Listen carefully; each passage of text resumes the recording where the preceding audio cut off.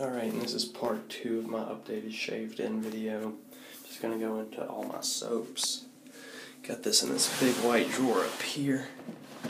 It's got quite a few in there. Collection's still growing. None of this stuff is guaranteed. There's some soaps I really like that I'll be keeping around, but then I like to trade off and get all the new soaps and just trade things, try different products and stuff all the time. So I'll go into each soap individually, I guess. So let's get started.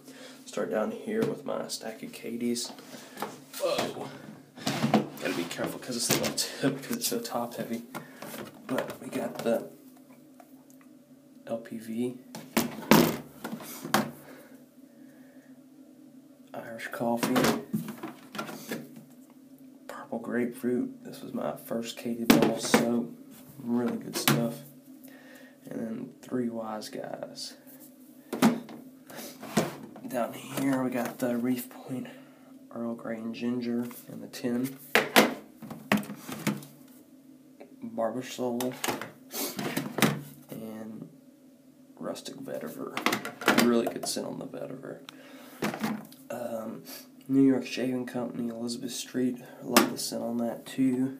Just got some Nivea lotion for my face. Chocolate Bourbon. The Beach. Steeplechase. This one has never been opened. Well, the tin has, but the soap's still in the plastic. And Steeplechase Sport. Good smell on that one too. Got the Soap Commander Courage. Really good stuff. Be looking to get some more Soap Commander soaps. The Triple X. The Freeburg. Lather. Tight Buns. Got some 1X. Good scent on that. A little bit of menthol too. And Fine American Blend. First ever artisan soap, the Mike's Barbershop. Love this stuff. Really good performance, really good soap. Panty Dropper.